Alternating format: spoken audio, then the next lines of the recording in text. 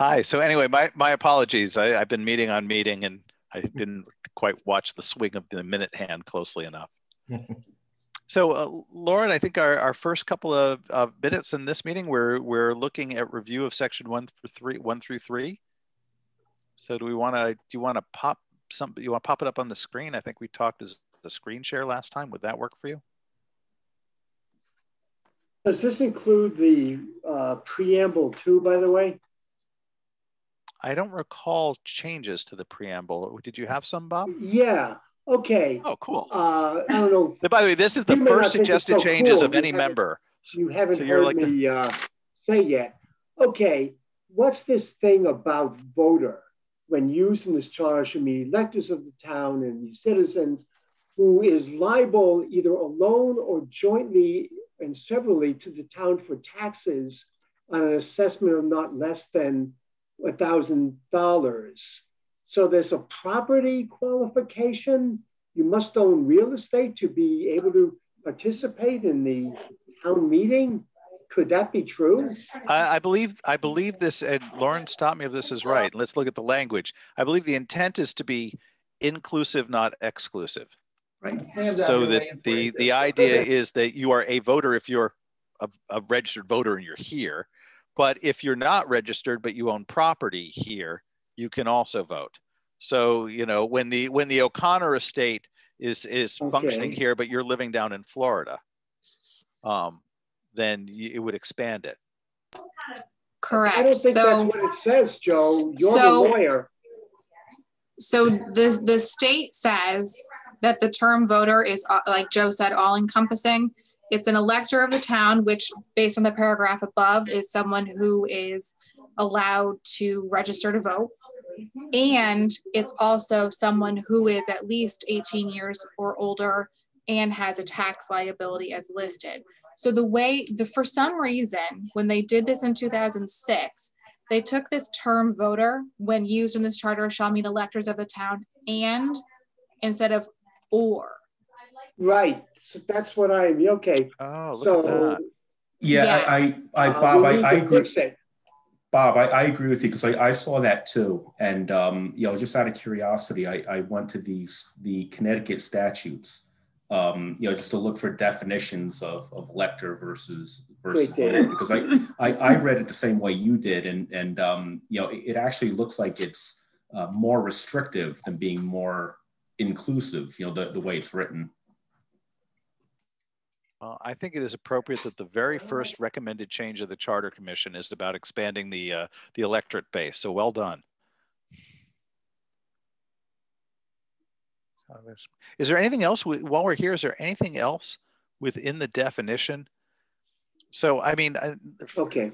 So you know, or United States citizens of 18 years or more who is liable either alone and jointly to the town for taxes on an assessment of not less than $1,000. Can I ask a stupid question? We do have people, we passed senior tax relief when? 4 or 5 years ago. Lauren, is it possible that we would have property owners who are actually not liable? Or is it possible that by the function of senior tax relief, or maybe one of the deferment program, we would be disenfranchising older voters under this definition? Because you can waylay your taxes. In any one taxable year, you're not liable. Well, the $1,000 is assessed, not liability. As one on an assessment of not, but you are liable. So it's you the person are liable. But the way my concern is there something about the deferment, because it's not necessarily you, it's the property. It's just a slight change. I don't want to overthink it. Well, Joe, another way to think of it too is, what about a 19-year-old student who's living with their parents and going to school remotely? I don't know if jointly would also apply to that 19-year-old person, but they could still vote. So I think on both sides of the spectrum. Is there any reason not to just get rid of everything after the word more in the second line? You have to leave in the qualifier of who is allowed to vote on town matters that is not just a registered voter. So we have to leave this in. As far as that $1,000, I can't go back to a different screen right now because then you guys, you know, it'll mess up what is being seen on the camera right now. But I'm 99% certain that that $1,000 threshold is what is in state statute. Well, I think, and we have a helpful comment from a Board of Finance member in the audience. Jude Friedman points out that even though it's deferred, the liability is still there. And I'm guessing, Jude, you know, when we get to question time, you believe that it is still there and personal, not running with the property. So we'll save that piece. Okay. Do we want to stay longer on that paragraph? Go ahead, Bob. Yeah, I think what we're trying to do is to say that any citizen of the town of Madison can attend who's 18 years or older, voters and everyone else 18 years or more, right?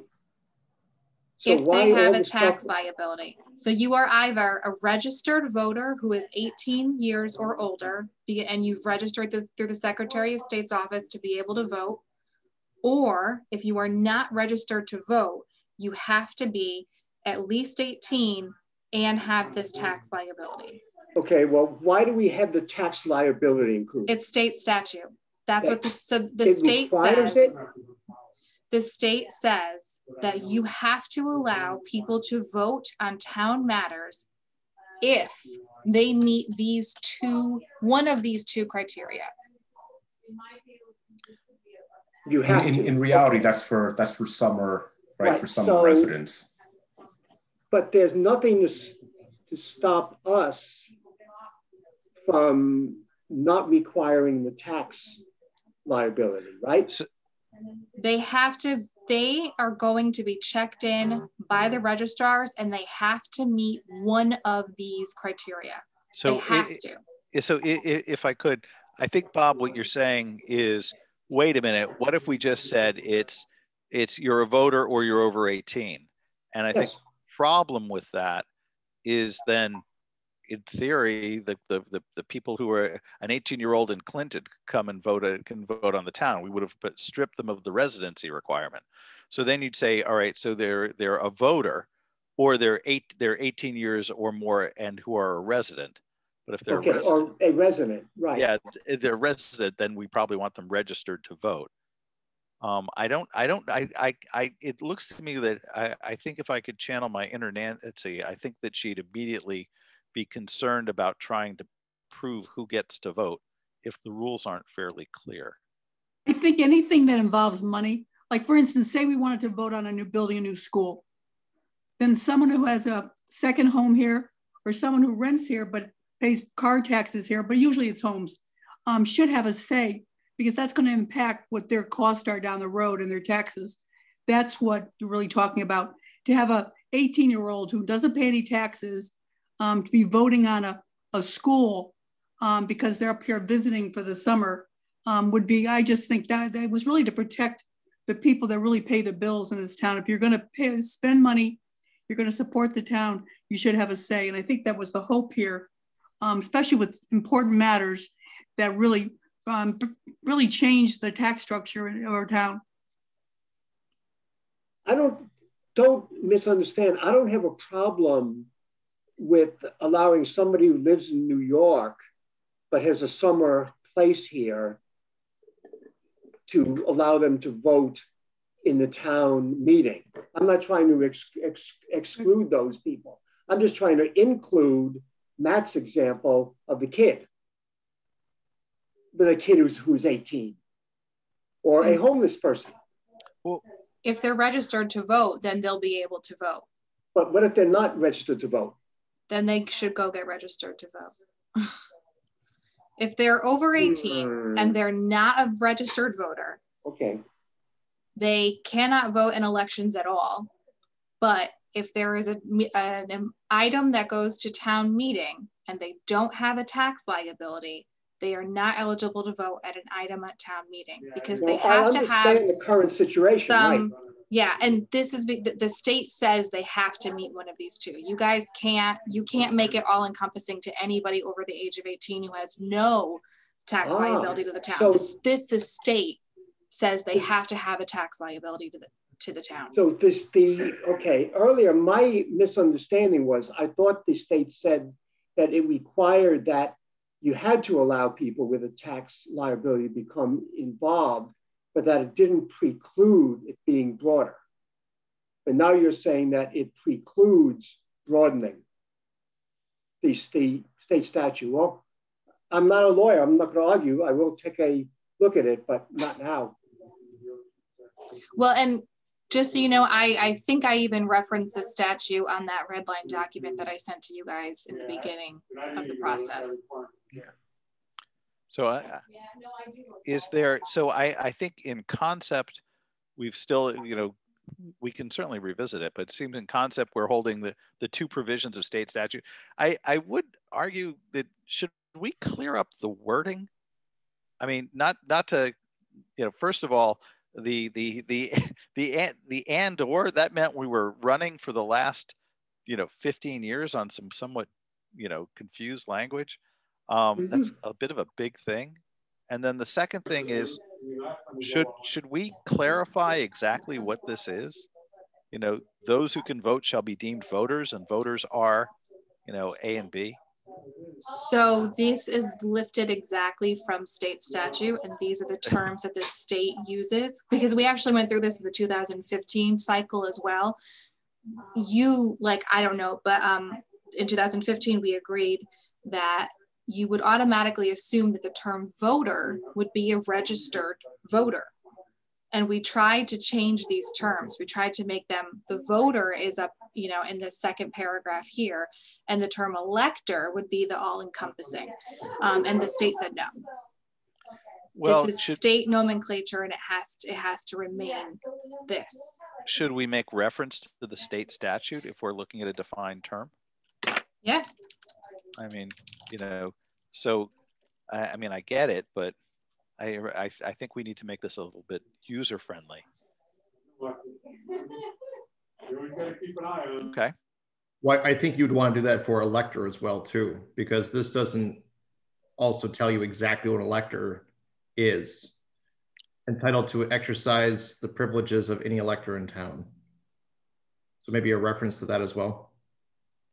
Because I do believe that these two things do cause confusion for the public. The public that actually has looked at the charter. Well, because none of it's in common usage. Right. Okay. So yeah, I think to the extent that if we're relying on quoted terms that are defined, we should, from the statute, we should call back to it. Though when we call back to it, Lauren, we need to use the Connecticut General Statute, blah blah, you know, 1 dash blah blah blah blah blah, you know, bracket, and then give the date. So if it's renumbered, so then we're called back to the right time.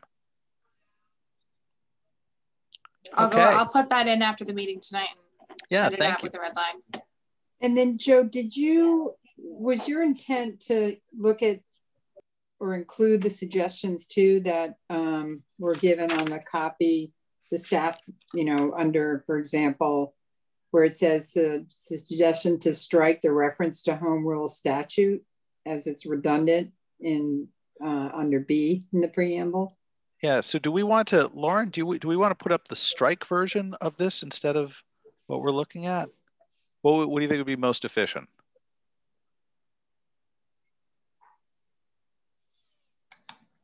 Yeah, I think having the redlined version that she sent out would be best. Can you see both now? Just one. You can still just see one. Okay, hold on 1 second. Yeah. No. How about now? Now do you see both? Yes. Yes. Okay. Excellent. Thank you, Liz. All right, team, where to next? you want to do? Should we just sort of call them out in order? You know, is there anything within 1.1 that we've got?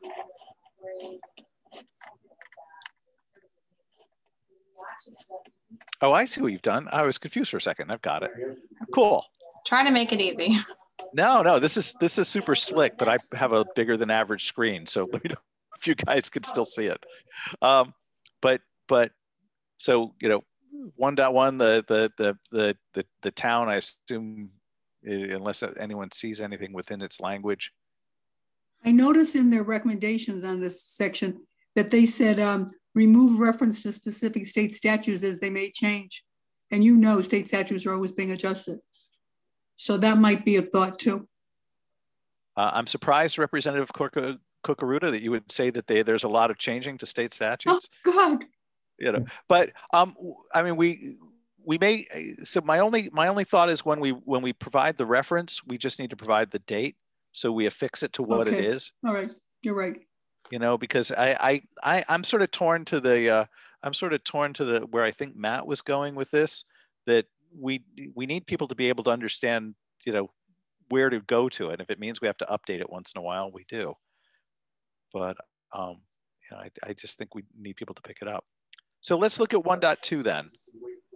So where we say strike out in B, it wasn't so much strike out the reference to the state statutes, but just that we didn't need to specifically say home rule law and any other general statutes or any special act, because they're all part of the state statutes. So if you just say we're referring back to state statutes in general, it accomplishes the same thing. That seems reasonable to me. I would agree. Yeah, you know what? Let's ask Ira when he comes in a couple of weeks. Just that point, Lauren, just to see if there's something about that interpretation that was needed, that isn't obvious to us. But I agree with it.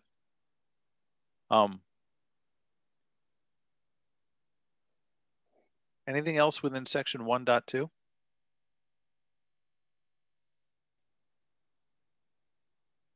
All right. Article 2.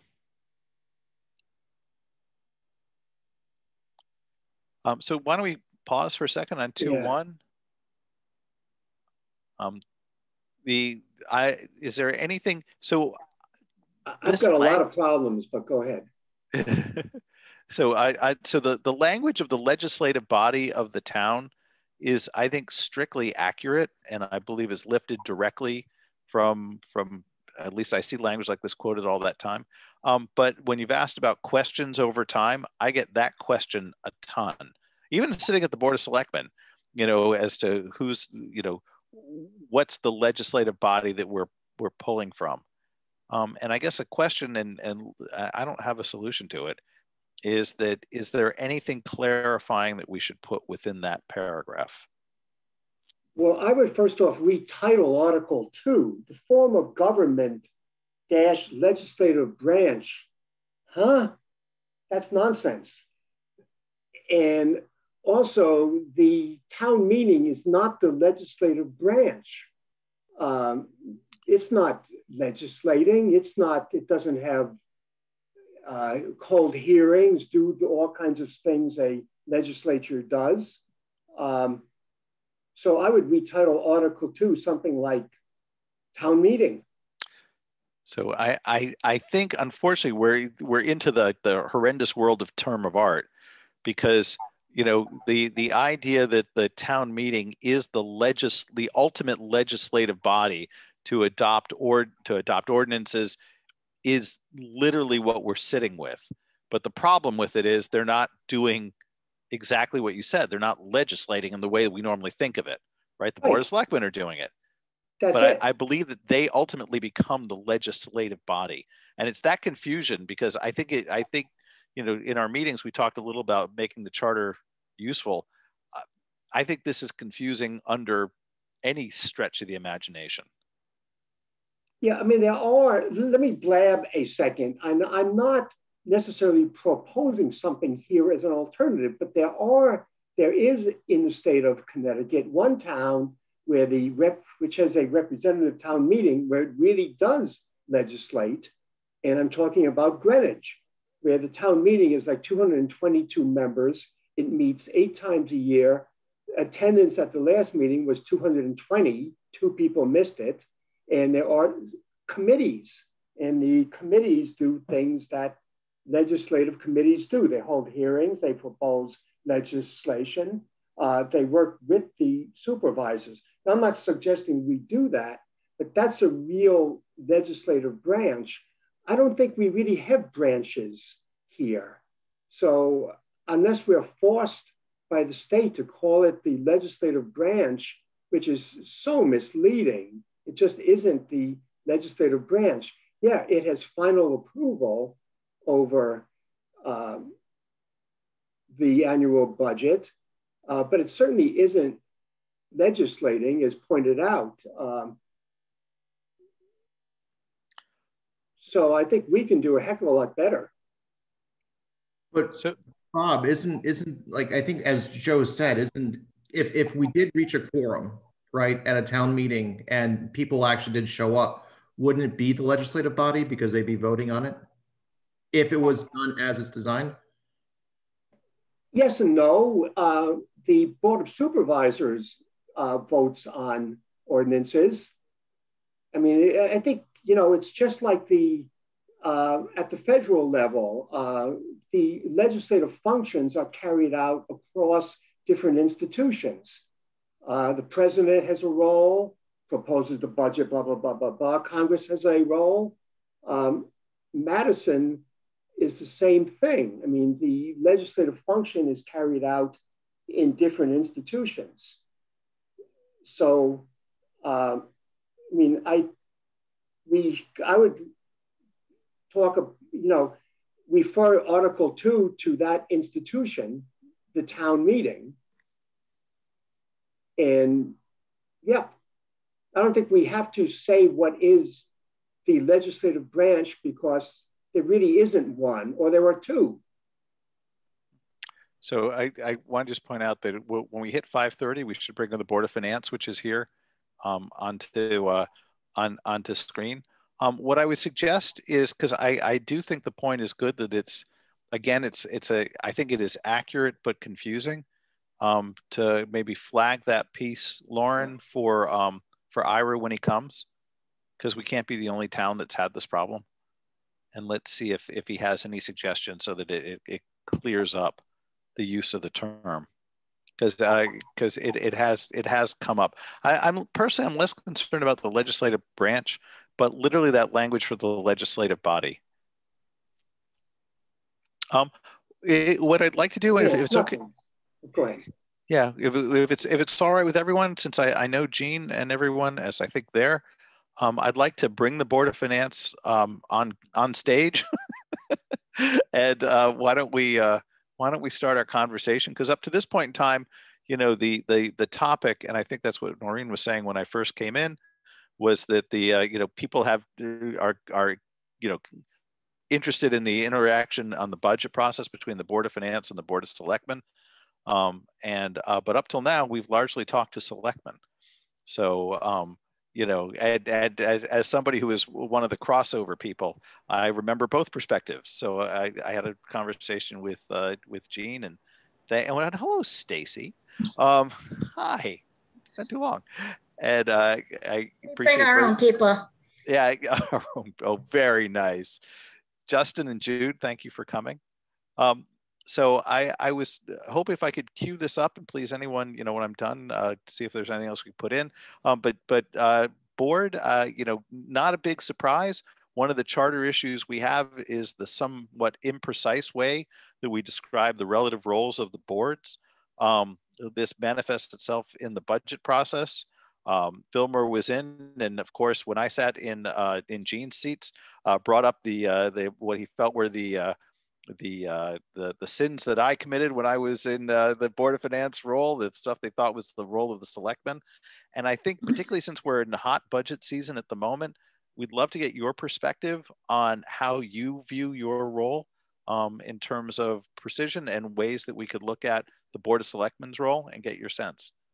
Joe, can I just interested to say one thing?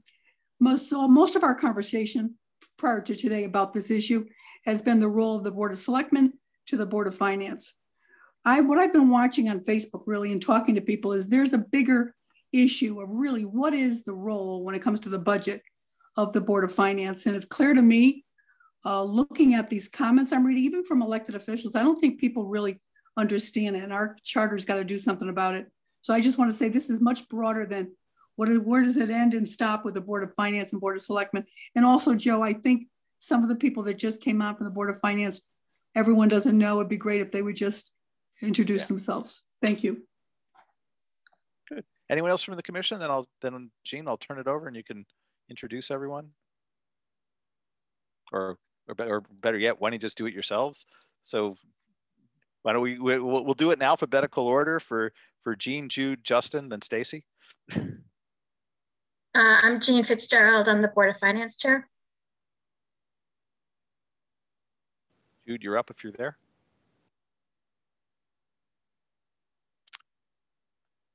Justin, why don't you go ahead? I'm Justin Murphy. I'm a member of the Board of Finance, and I am a Madison native who has been here a long time. And Stacy? Stacy Nobitz, Director of Finance. Excellent. So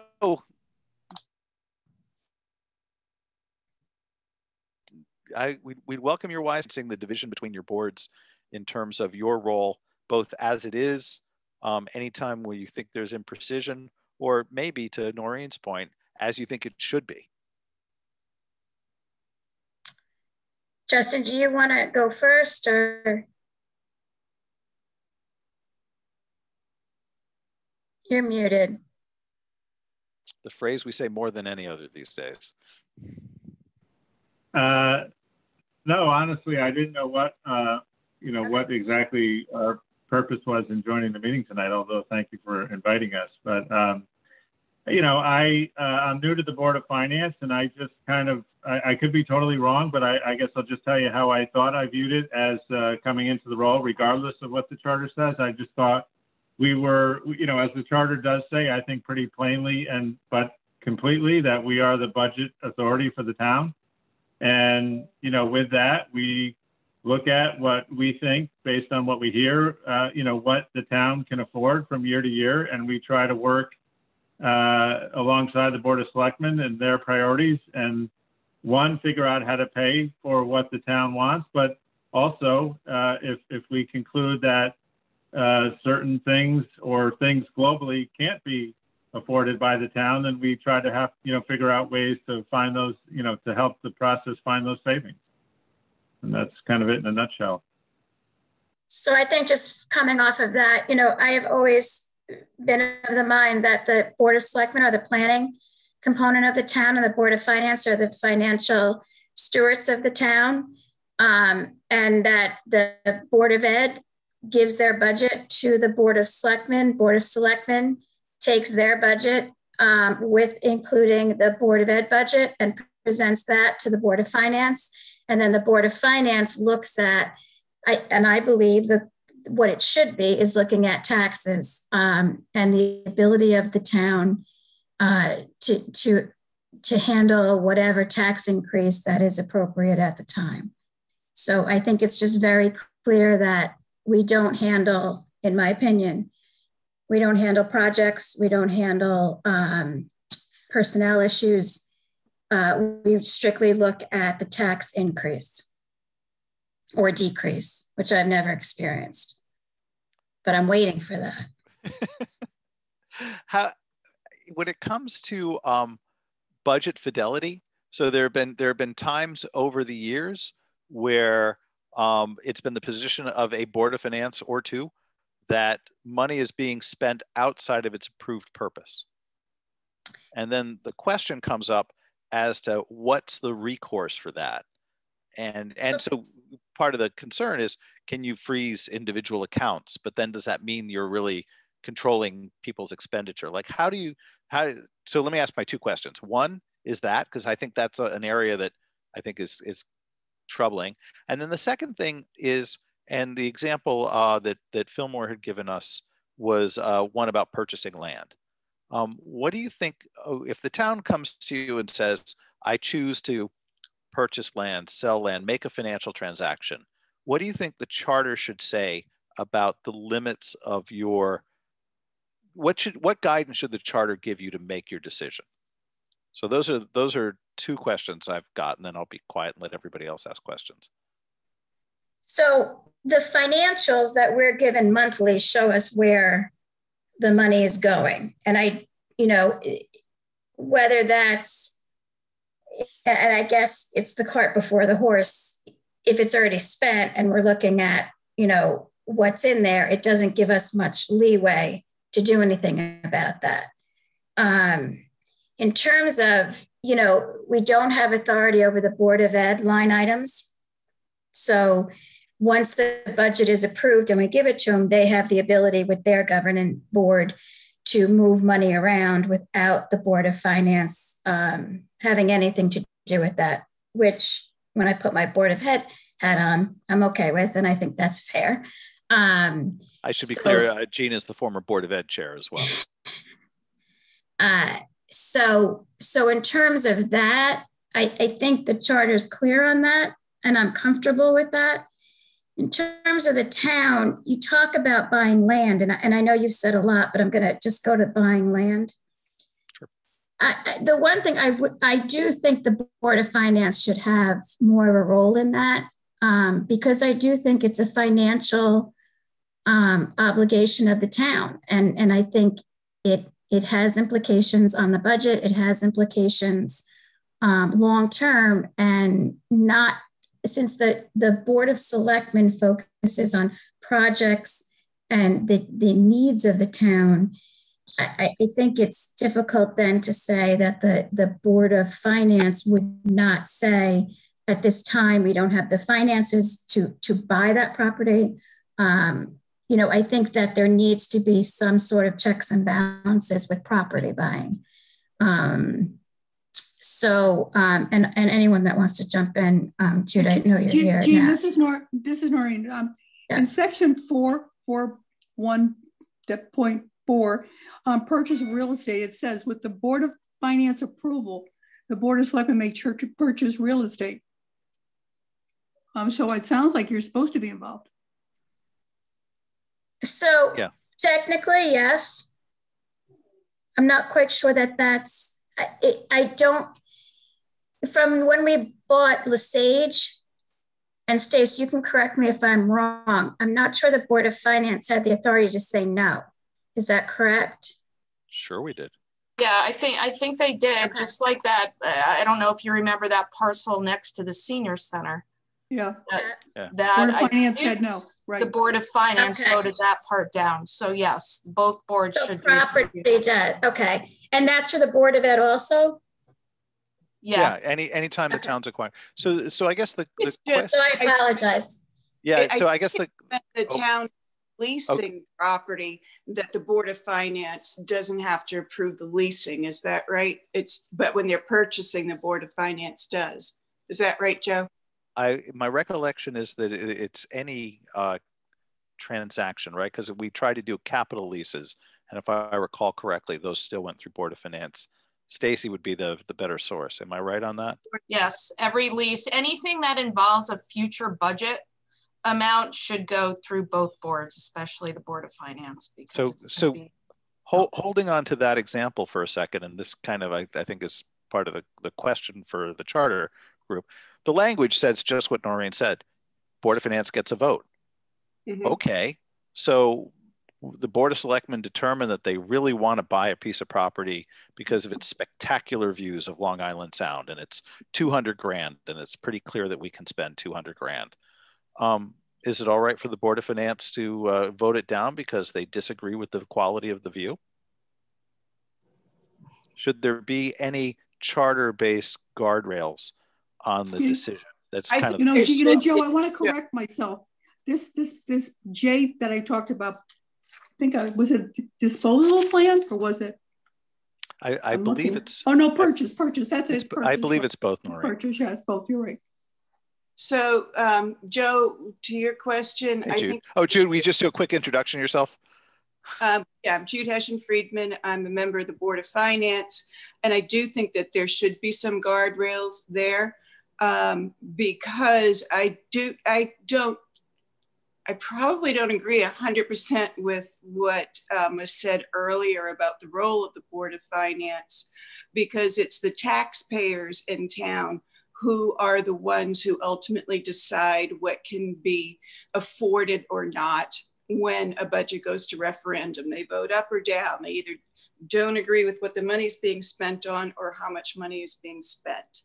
I think that the Board of Finance has a duty to look at the fiscal responsibility of a particular budget that is presented to them and see if it effectuates the policies that the Board of Selectmen says it does, and if it's financially reasonable for the town. But I don't think the Board of Finance gets to decide what that amount should be for the town. I think it has to go to the town for the town to decide. And such as the same kind of a thing with purchasing property, if the Board of Selectmen decides that a piece of property should be purchased to effectuate one of the policies that it is, that it's operating under, that it's trying to put into effect, I think that there has to be some guidelines along the Board of Finance so that the board doesn't get into a position of saying, well, no, we're not going to approve that because we don't agree with the policy, so that's not a good use of funds for the town. Then you're basically usurping the role of the Board of Selectmen. It's the Board of Selectmen's privy to enact its policy, and the Board of Finance can't use the purse strings to limit the Board of Selectmen's ability to function because of a difference in vision or policy for the town. So I do think there has to be some kind of guardrails there, and the better clarified, the better, about what it is that the Board of Finance can look at and what its obligations are for looking at different projects or budgets that come through. So again, I'll go back to, it's not the Board of Finance job to look at projects, it's the Board of Finance job to look at taxes. Well, we're talking, I think in terms of what you had said in terms of, I'll wait till you're done, Jude. Well, I was just clarifying, and what Joe asked was if there's a piece of property that the Board of Selectmen wants to buy for $200,000, it's got this view with the sound, can the Board of Finance just say no because they don't agree that the view is as nice, or should there be guardrails? So specifically, that's what I was just, my answer was looking at that sort of a scenario, Jean. Okay. So I do think that when you start to look at the budget, it is clear that the budget goes through the selectmen, then to the Board of Finance, and then to the public. So the role of the Board of Finance, I believe, and it's clear, is that we have the ability to look at the budget, to look at the taxes, to look at what's being presented to us, to look at, budget forecasting, what's going forward, what have we done in the past, what we can afford, tax collection. And I think it is the role, and I think that is clear in the charter. It is the role of the Finance Board to look at all of those components, meaning the revenue, the expenditures, and then come up with a budget to pay to what we can afford, and that goes to the public. Now, the public can vote it up or down, and if they vote it up or they vote it down, then we deal with it on that basis. But the budget does go through the Board of Finance, and I think that's very clear. And it is our responsibility then to look at the cost to the taxpayers in terms of their taxes, not in terms of whether we approve of the project that they're doing. So I think that's very different. And I don't think I think it's deliberate that it stops at the Board of Finance door because there are so many variables. We need to pull it all together and say, you know, we have the tax collection rate is here. The state revenue is here. And then we look at the expenditures, and it is within the role of the Board of Finance to decide what we believe should be presented to the public based on that. So, you know, I don't know what other role the Board of Finance would play if we just took the Board of Selectmen's, and I don't know of anyone that, in my experience, that says that. Jude, I understand that you believe that. It's not been my experience in all my years that the Board of Selectmen would just assume that we would take a budget and just move it to the public, because why stop at the Board of Finance at all then? And I think that's where we are the fiscal responsibility. We have a fiduciary responsibility, and that we take, you know, the Board of Finance takes very seriously. But again, we don't look at projects. We don't make decisions based on whether it's a good view, to use Joe's terms, or not. We look at what the impact is short-term and long-term on the taxpayers, and in combination with all of the other variables. So if I could, we've got Noreen. Hold on one second, Jude. I've got Noreen, then Justin, and then Jude, I'll put you in. So if we can try and keep a queue, just shoot me a note or pop it in the chat, and I'll just add you to the end of the line. And so go ahead, Noreen. Yes, looking at the charter, really what Jude is presenting really isn't in the charter. And I think what has happened is over the last 10 years or so, people have kind of changed, now looked at the charter and kind of gone in another direction. You've got people saying, well, the Board of Ed presents a budget and we don't have any right to touch it. We have to present it as is. That's not what it says in the budget. First of all, the Board of Selectmen in the budget, in section 10, it says the Board of Finance should hold a public hearing, which is when the Board of Selectmen and the Board of Education will present their budget recommendations. The Board of Finance is the authority, the budget authority for the town, and we've gotten away from that. I'm reading things on Facebook that people don't understand that. They feel that the two budgets that are presented are sort of final and they should go to the voters. That's not how the charter reads. It really does. By doing that, what we've done is taken the check and balance, because nobody is making the final recommendation anymore that's looking at overall, as Justin said, town-wide, and what can the town afford. That's the checks and balance of a Board of Finance. And I think as you look at the charter, I think they were right to do it. We've just gotten lost a little bit. And I think people misunderstand the role. People understand that the Board of Ed budget, nobody can go in and say, hey, we want you to cut teachers.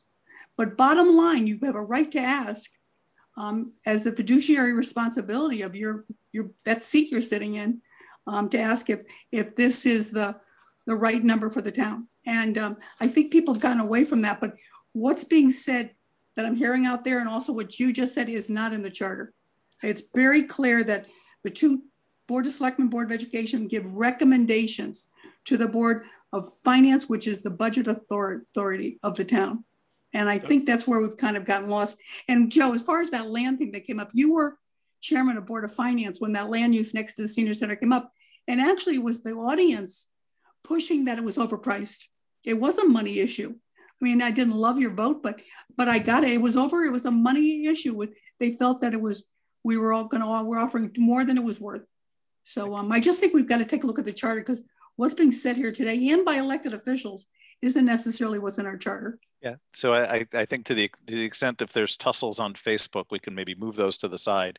But I think I think the example I gave was, should there be discussions on the limit of authority and character? So I've got Justin, then Jude, and other members of the Charter Commission. You know, please feel free to just shoot a note, and I'll put you right in queue. I was going to cede my 3 minutes to Noreen Kokaroo, but we are a deliberative body, so I appreciate your sense of decorum, Justin. No, picking on me, Justin? Are you picking on me? No. And just quick, Joe, you mentioned Facebook, which I also abhor, but unfortunately, we do want people involved in town government, and in this day and age, that is a way that many people do get involved. So we can't ignore it. But As it relates to the Board of Finance, you know, some people, even on the Board of Selectmen, have described our job as you know, yes, the selectmen set policy and the Board of Finance figures out how to pay for it. So that implies that we really don't have a say in what the policy is or the project. Our job is to figure out how to pay for it. And I wouldn't mind that. It would make my job a lot easier. So I'm not against that. But they also characterize the job as kind of equivalent to like a CFO. So my idea of a CFO is, yes, of course, they're the financial side, but what I struggle with personally is in my mind, you can't separate the quantitative from the qualitative. And maybe an example helps. If they come in and say, we want to spend $100,000 to have a new bicycle share, in downtown with 5 bikes, and geez, that sounds kind of expensive. But if they said, just to be clear, if we want to spend $100,000 and we're going to find we're going to fund a cure for cancer, obviously that makes sense. So I'll just leave it there. My biggest dilemma with the Board of Finance and as the role has been described to us as we should do it from some of the, as you mentioned, some of the Board of Selectmen, is really they're asking us to separate the qualitative or to put aside the qualitative from the quantitative. And I don't think I agree with that, but I think that's almost impossible to do in practice. You can't deliberate effectively if you're just looking at only the numbers and not what you're getting for it. Jude, you're up. Yeah, I just wanted to clarify a few things. I agreed with most of what Jean had to say. And I think she actually was agreeing with a lot of what I had to say. I wanted to make sure the thing that I don't agree with, and that Noreen said that I don't agree with, to the extent that they inferred, or somehow it could be interpreted that they were ascribing to me a statement of, the Board of Finance can't touch or shouldn't touch the Board of Selectmen budget or even the Board of Education budget. I have never said that. I don't agree with that position. I've never said it. I don't think I've ever said anything that can reasonably be interpreted that way. But because that is indeed, that's our job. We are to look at those budgets, both budgets, and determine what is reasonably financially responsible. We're supposed to do our due diligence in looking at the elements of those budgets, even though we can't make any line item changes to the Board of Education. We still have to look at those budgets and see what's going in there and is being presented to us for us to be able to do our diligence. What I was, and I think in fairness, Jude, I asked you to, my example was an extra budget question, right? The purchase of land is outside of the regular budget, as I put it in. So, and with that, and I agree. I mean, Jean, I think, said very clearly that, we don't look at any policy issues. We're there to look at the financial aspects and bringing together all of those different pieces to see how this, whether it's a proposed project like purchasing a property or it's the budget, whether it makes sense to do what's being proposed for the amount that it's being proposed and the impact that it will have on the citizens. However, and I don't think that this board or any of the boards that I've been on, because the constituency changes on the boards, would do that. But to the extent that you can put up guardrails for any future board to make sure that they don't, what I would consider to be abuse of their power, to be able to vote something down, an expenditure down or a budget down because of policy reasons, I think that guardrails would be helpful. I think that, yes, you can trust this board. We've been able to trust boards in the past, but if you're looking generally at the language of a charter and what it should be in there, guardrails that prevent against an abuse of power would be a good thing. Again, I've never said that we can't look at, can't change the Board of Education or Board of Finance budget, I've certainly brought up objections to elements in the Board of Selectmen's budget in the past, and I will again. Now to Justin's analogy about the bicycle rack for $100,000, you know, if, you know, that is bringing policy and numbers together. So if you have a Board of Selectmen that wants to, you know, invest in, you know, other kinds of transportation or what have you for people who want to use bicycles or pedestrian pathways in town, and they're saying this is part of the plan, you know, I would say if that's the policy, that's part of the plan, we're not going to look at it as whether we would vote to have a bicycle rack, but what we do look at is $100,000 a reasonable expense for a bicycle rack that's only going to, you know, have 5 or 10 bikes in there? I mean, we look at whether it's reasonable to spend the amount of money that they're looking to spend on a particular project. You look at the, you know, does that make financial sense to spend that amount of money for this kind of a thing? Is that really doing what they want it to do at in a financially responsible way? Does the town really, should they ask the people to fund it? So it's more along the lines of looking at it again from the financial impact. Is this the time that we should be spending the money? Is that something that can be put off to a further year because there are projects that have got more of a priority in town that need to be funded first? You know, those are all parts of the questions. But to just say, we're not going to fund that because we think it's a ridiculous project, I don't think that's within the scope of what the Board of Finance should be looking at. I think that's within the scope of what the Board of Selectmen should be doing. And if the town doesn't do like what the Board of Selectmen is doing, they need a new Board of Selectmen. Thank you. We have Dave, then Matt. Well, a quick question, you know, just as an outsider, not being involved with, you know, the interactions with the Board of Selectmen and you know, how the real process works.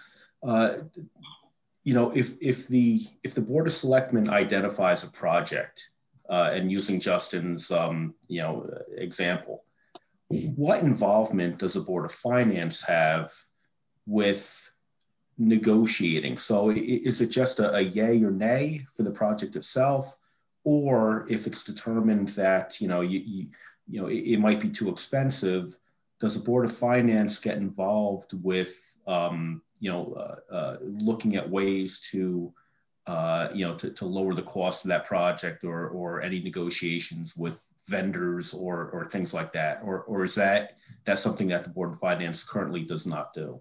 So Jean, subject to your correcting me, I believe the answer to that is no. The only contracting authority is the Board of Selectmen. Though, Stacy, if you're still there. Except in the budget process. Though within the budget process, you're not likely to go to a third party. Correct. So in the budget process, we can take a line item and say, on the Board of Selectmen side, we can take a line item and say, we're reducing that. You're asked to blah, blah, blah. And that, you know, because we believe that that's too high, or we believe that needs to be renegotiated. We can remove an item also and say that we're not going to move that forward because during the budget process, we don't believe that that's an appropriate burden for a financial burden for the town. But that is only in the budget process. Outside of that, we do not. And that would be different than calling up the landowner and suddenly Correct. Jean Fitzgerald serves as the broker for the town. Yeah, we do not do that. Yeah. Go ahead. Probably be very good at it. We maybe This may be an untapped resource. I think you should. I think you should ask us to write in the Board of Finance. She'll be involved in all negotiations. We should put that in. No, I was thinking Jean in particular. Oh, we'll put her in by name. Okay. Go ahead, Matt. So first of all, thank you so much for joining us tonight. Jude, I want to kind of have you elaborate a little bit on the guardrail portion. You were talking about that, but one of our points that we have to do is really clean up the language and define each of the roles that are in the articles. So I guess for all Board of Finance members, if there are guardrails, what would that language look like?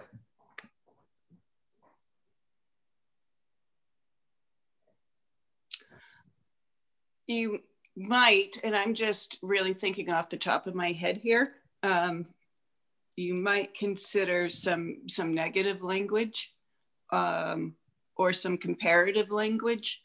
The Board of Finance, you know, it's deliberations or its due diligence do not include, you know, and look at what it doesn't include, or comparatively, while the Board of Selectmen does ABC, the Board of Finance does CDE, because there is some overlap, you would think, in making the budgets. I think both the Board of Selectmen and the Board of Education are also charged with presenting a reasonable budget. So there may be some overlap in what they do to that extent. So it may be along either of those ways of looking at language for the guardrails.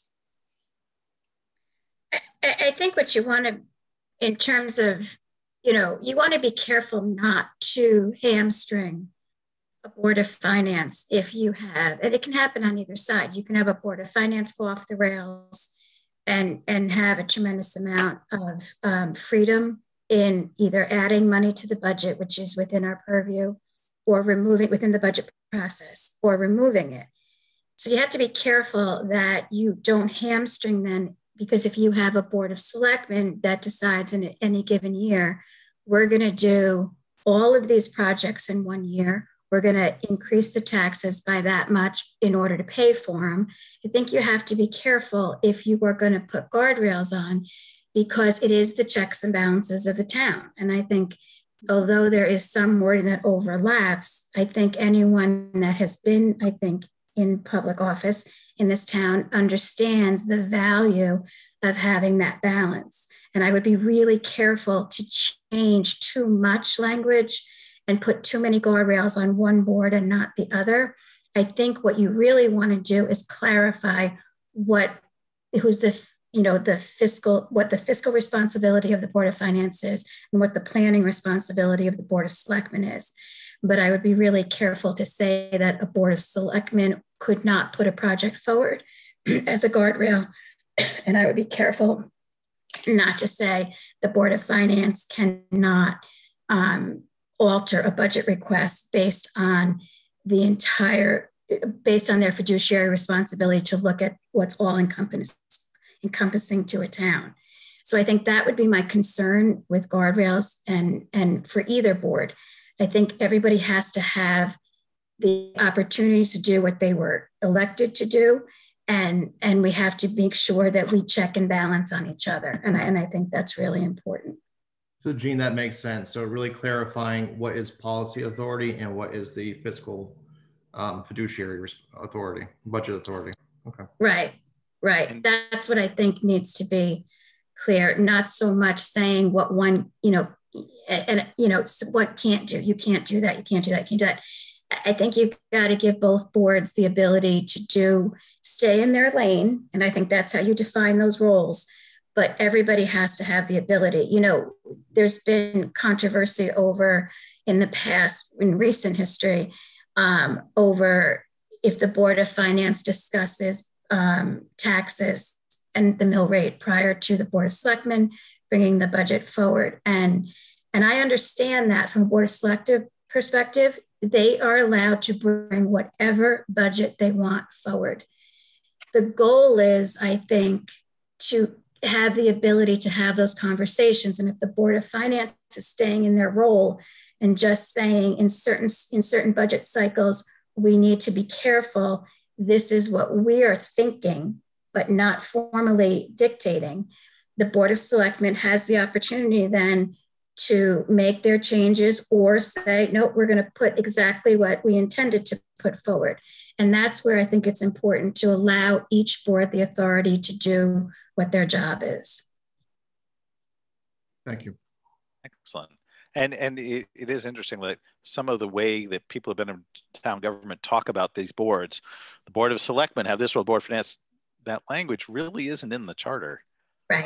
I had a question for Stacy, who I'm sure would rather not answer a question. No. You know me too well, Joe. Yeah. So here's something I mentioned at the beginning that sort of troubles me because I don't know the answer to it, but it has come up over the years. So we go through a process, we dither back and forth, we pass a budget, and a Board of Selectmen spends money outside of budget. Sometimes it's for a great reason. There's a town emergency. We've had lots of them. Sometimes it's a disagreement among the boards. What should be the intra-budget cycle role of the Board of Finance in that circumstance? Does the board have any? So if Gene decides, right now, town is overspending, pick your favorite line item, tree clearing. We're taking the tree clearing budget and we're instead spending for, travel and entertainment, whatever. Can they tell you not to authorize expenditures out of the accounts? Should the Board of Finance, and, I know you deal with other towns, like what's the role in seeing that what got voted by the voters is what got executed within the cycle? I think that's all based on all the internal controls and all the processes that are within the staff of not only the finance office of every department. So we have the internal controls here and the processes for approval follows everything to a T. So nothing gets approved without director approving it. Every single expense comes through my office. I know what the budget is. We do not allow departments to go over budget. And everything after my office goes to the first selectman or the superintendent. So all these checks and balances and internal controls are already in place. And I think the boards have to rely on the expertise of the staff to follow that process. My role is to report to the Board of Finance every month the expenditures. So if they see a certain expenditure went over, then they could question me, and then it's my reputation, my job that I didn't follow the right process. So I think they have to rely on the staff to do the right thing. And again, the auditors come out, they look at our internal controls, they look at the process and make sure everything's in place. So I don't really think there's no way to stop business and wait for a monthly Board of Finance meeting to approve checks before we pay the utility bills or anything like that. Right. So I just think it's relying on the internal controls and the processes that are in place. I believe, Joe, that the Board of Finance can step in and say, this money is going to be moved after the people have voted on the budget. I don't believe that's within our role. And I'm sorry, you're getting a little soft, Jean. Sorry, I don't believe that's within our role. I think the budget is passed, and as Stacy said, there's checks and balances within the town to do that. But unless the auditors picked up some huge discrepancy, the Board of Finance would not step in and say, you use this for tree removal and you should have used, and I want this to now go over to snow removal. That would have to be done through the first selectman's office. That's a better example. And it's your collective, belief that really once you vote the budget, the next check and balance is the voters agreeing that the Board of Selectmen did it correctly. Correct. And the auditors. And the auditors. And in my monthly reports, I would get totally called out on if we bought pencils out of our snow removal account, if we bought. So then let me ask you the flip side. It's a complex organization of 80 some odd $1 million. Sometimes we should be able to move small amounts of money around. We used to do an account form fit where we'd look at accounts that are overspent or underspent by X amount of dollars per their approval to make sure that the budget was not even just right overall, but shaped correctly. Is there anything that's an unusual constraint over things that, frankly, Stacy, you just normally do? Yeah, so I did go through the charter and I have a bunch of stickies here, but my highlight with the star on it, Joe, is actually addressing that as far as special appropriations and line item transfers. Currently, line item. Could you explain to the board what these are? Sure.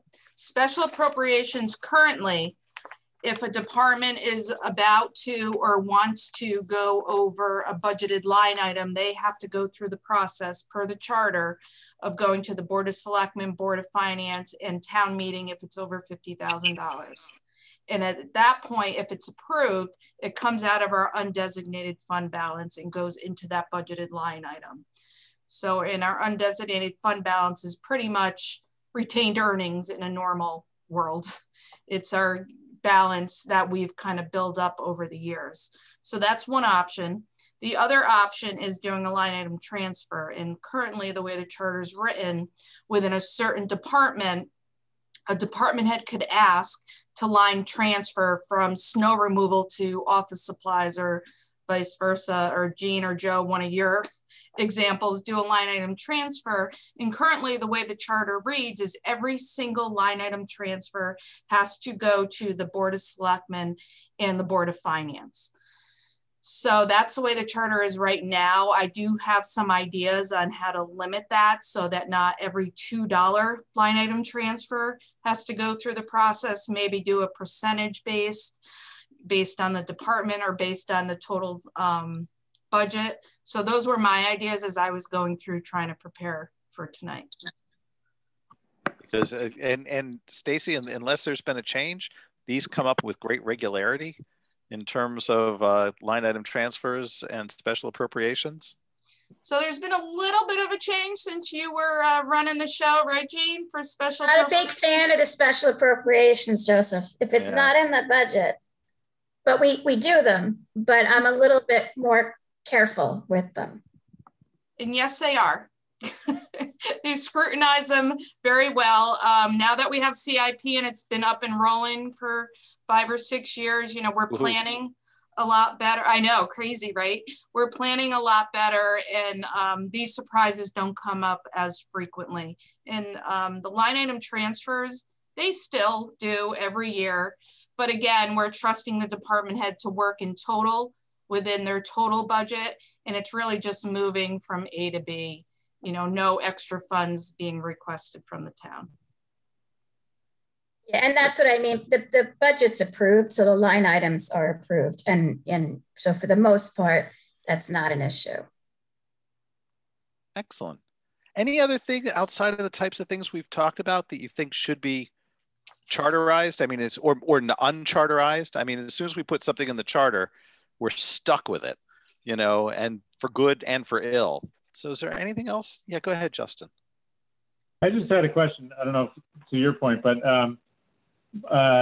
we were talking about disposition of property, and I wanted to clarify what does the town or the charter say with regard to leasing property? We leased OLM Prep, you know, a couple of years ago, and I think it did go before the Board of Finance, but I don't think that was necessarily required.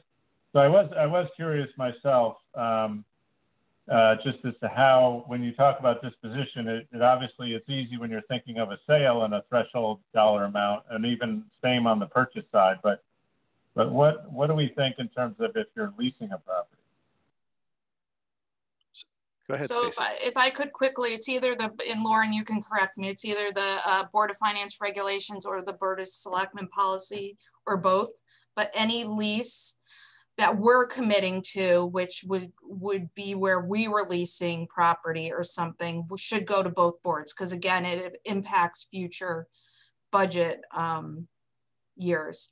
But when this came up, this really wasn't addressed anywhere, so we kind of followed that, even though it was in the reverse order. Right. Yeah, and we took it to town meeting under section 10.2, which is approval of the changing of the use of the building. So it was a public building and the use was being changed to a lease through a private entity.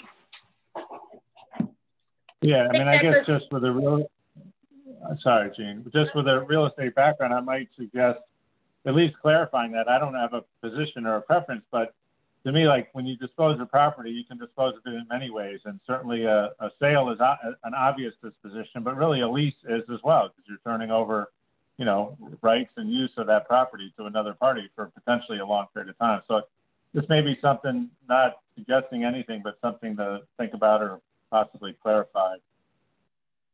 I would agree with that. Yeah, it's vague, and I think it would be helpful to clarify that leasing piece of it, because that does have long-term effects, and there is a financial risk to the town if we're leasing property, and we have liability issues. I think that's a financial impact on future budgets, and I'd like the Board of Finance to have a little bit more. Excuse me to say, but going back to what we talked about earlier, the negotiations of that would stay with the Board of Selectmen. That's not within the role of the Board of Finance. They would negotiate it, but if we felt there was a financial risk to the town, that would be something we would have the ability to discuss with the Board of Selectmen. And if I could, maybe a better example, and one that will probably come up more frequently as we talk about sustainability, but you know, in terms of, let's say, solar panels, a lot of these programs out there where the solar panels can be installed by a company essentially at no charge, and then the savings, you know, accrue to you going forward. Someone might look at that as well. There's no, you know, there's no change in budget. It's kind of a wash, so that doesn't need approval.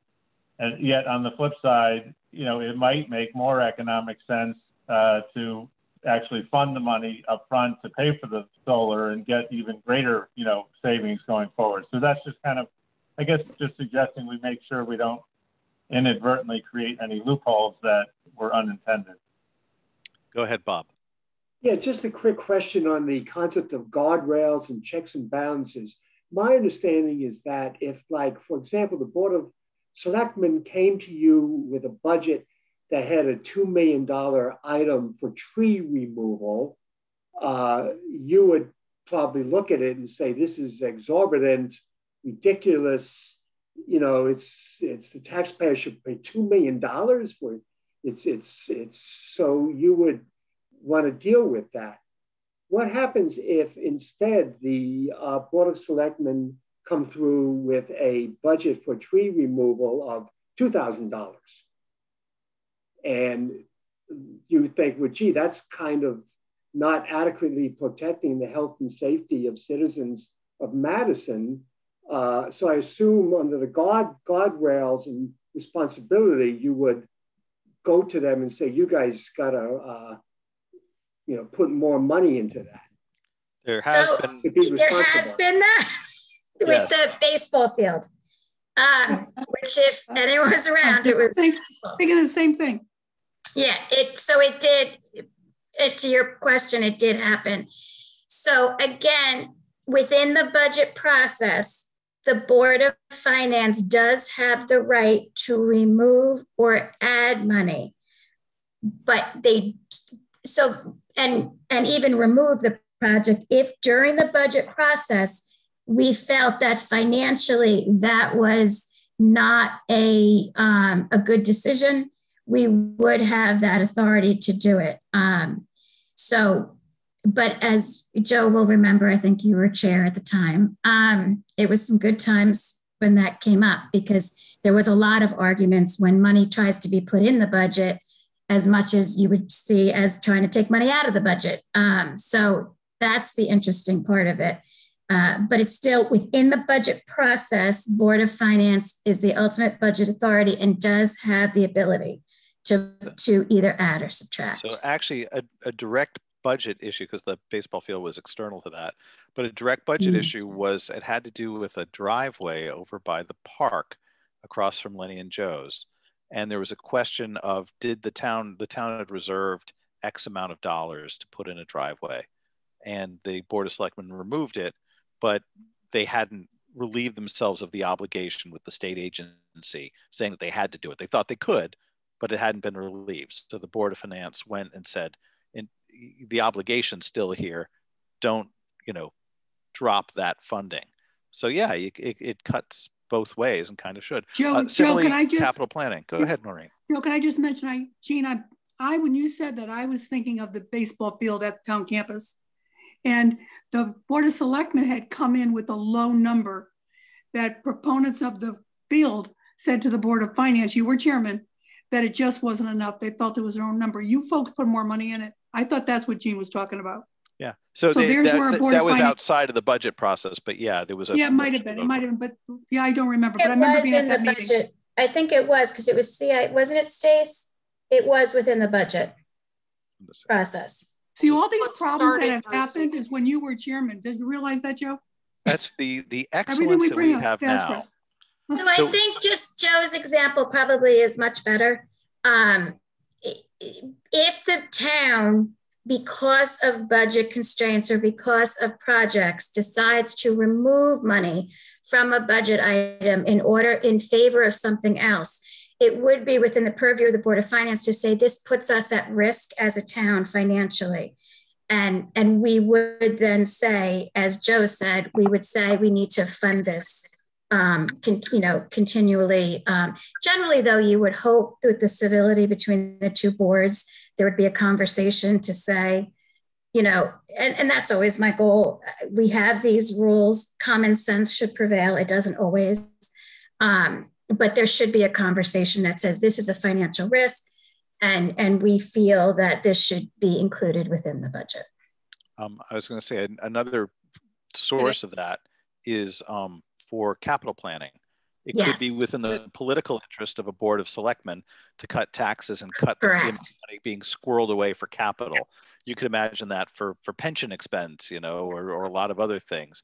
And the Board of Finance could come in and say, no, you're under reserving for the health of the town. And that's the Board of Finance's function. Right. And I think that's the checks and balances. I think that goes back to staying away from too many restrictions, because it will not allow for that checks and balances. And ideally, you would hope there's enough civility between people that all live in the same community to have those discussions. Jude, then Justin. Yeah, I was going to make a couple of comments. So I agree with what Jean was just saying.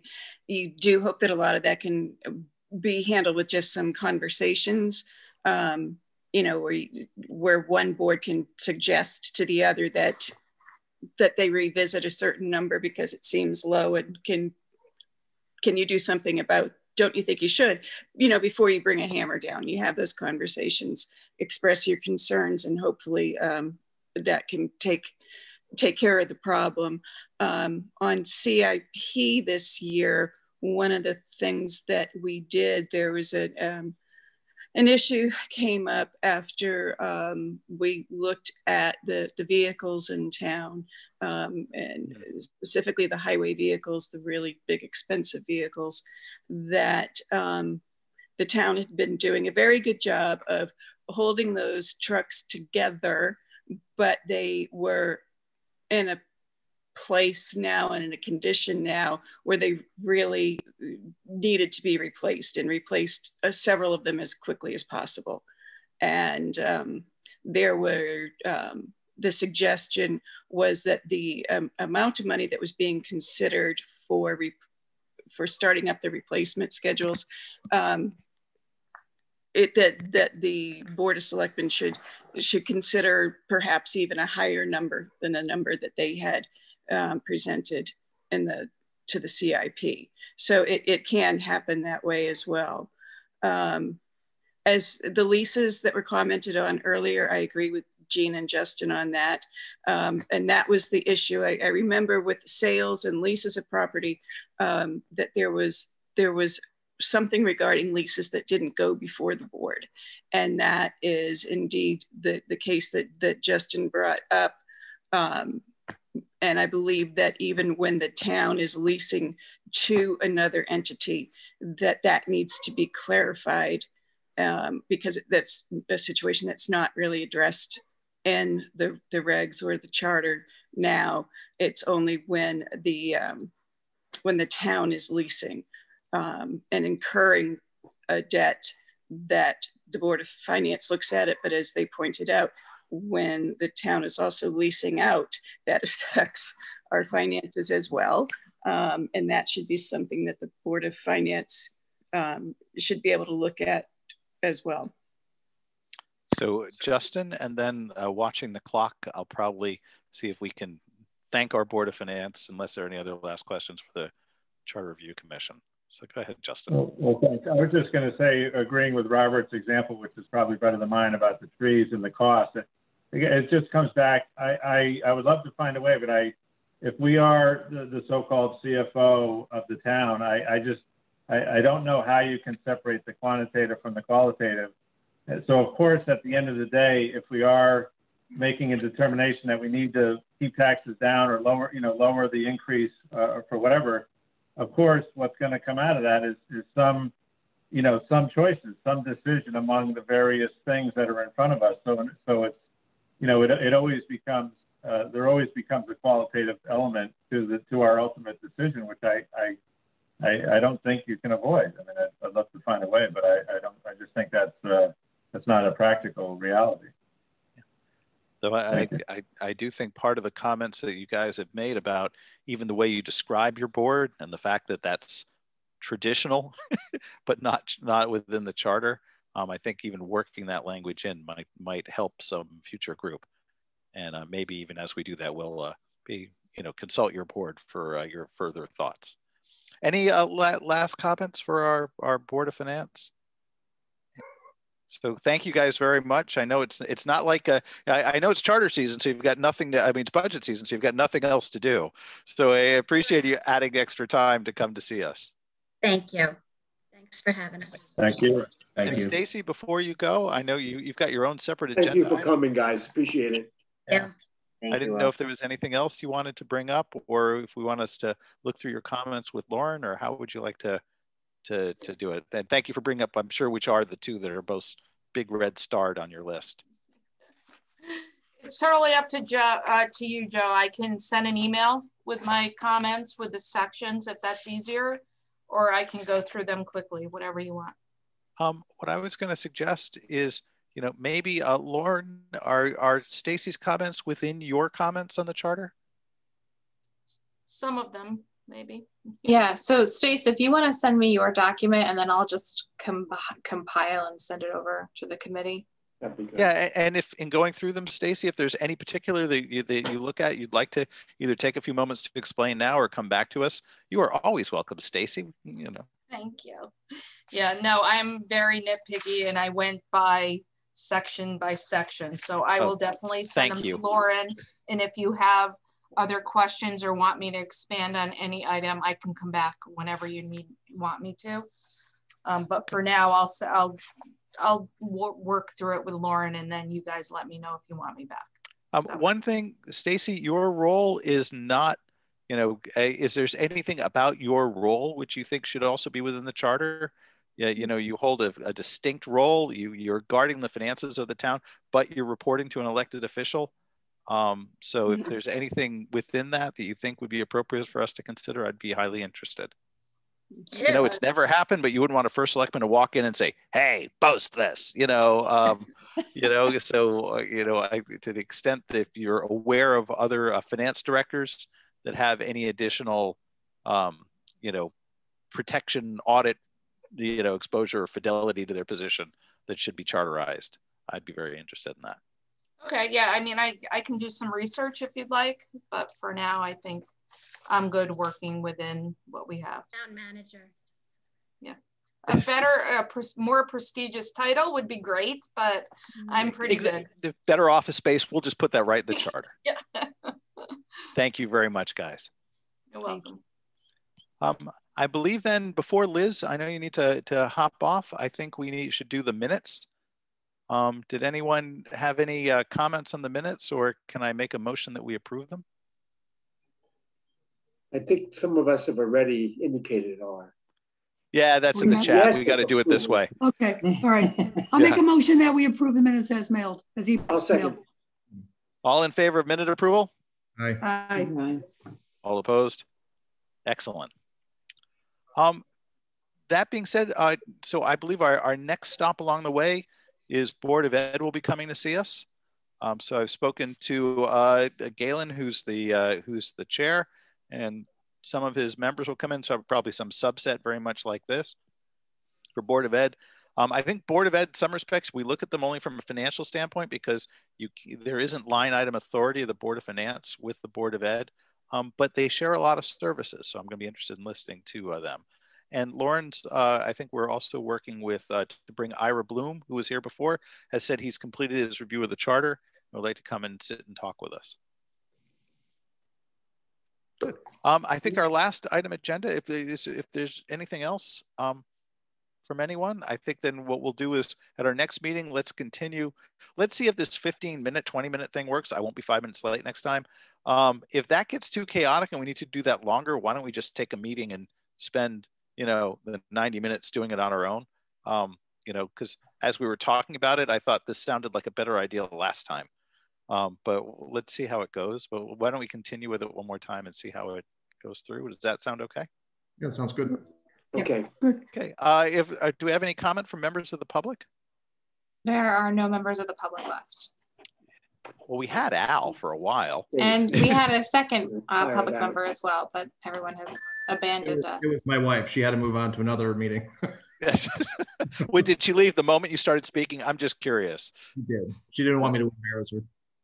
Excellent. So if that's okay, then I think we can adjourn unless there are any other comments. Lauren, anything else we should be worried about? Nope. No, I thought that was very helpful, by the way. I left with the opinion that we should put in language describing the board, you know, as sort of top level language as opposed to detailed language. I mean, that's kind of how it seems to me. So Joe, I felt that tonight was great because it contrasted a lot of the language we've been hearing so far about the, you know, with the Board of Finance and the clarifying of roles. You know, I was really happy to hear about the guardrails and just for us to think more on that, what that should look like. So it was great to hear tonight. Okay. You know, I think I introduced the word guardrail, and the more we were talking, the more I thought guidance, you know, dummy guidance. Because I think to a certain extent, if we imagine the future Board of Finance that comes in, a lot of them, you know, Justin's comments made sense to me a lot, you know, that they're going to look and say, all right, now what's my board supposed to do? Like, people do read the thing, you know, we have a lot of boards. It's not. Yeah. I didn't hear you, Bob. I'm sorry, I spoke over. They need clarification. Yeah. We all do, I think, on this. You know, I think we know we're in a situation where we can make a big change here. This issue alone needs clarification, and on a lot of fronts. So I think this is great. It was a great conversation. I agree with Matt. Yeah. There's one thing that resonated with me. Bruce Wilson had said that we need to future-proof the charter going forward. You know, I think that the last year has showed us that things can go real screwy. So having this clarification now can save us a lot in the future. You're right. Yeah. Yes. I will tell you that the number of times I heard in any of my roles, and Noreen, you probably heard the same thing over the years, is that we would say things like, when you're on the Board of Selectmen, you're like, all the Board of Finance has to do is tell us that if it's too much, you know, and when you're the Board of Finance, you're looking and saying, you know, kind of like what Justin was saying, well, wait a minute, I'm an elected official. I'm not going to vote for something I don't believe in, you know, and how can you separate the two? And I do, you know, it made a lot of sense to me that neither of those sentiments are described at all. And I think we had 3 Board of Finance members here tonight that really, really get it. They understand it. And I think they're really going to be able to help us with our clarification. Yeah. I thought all 3 of them were excellent. Yeah, no, I thought that was good. Okay. In that case, you know, barring objection, I think we'll adjourn. It's okay? Sounds good. Okay, guys. Thanks for the minutes reflect. Everyone nodded yes. Have a good night. Thank you. Thank you. Thank you, Lauren. Bye.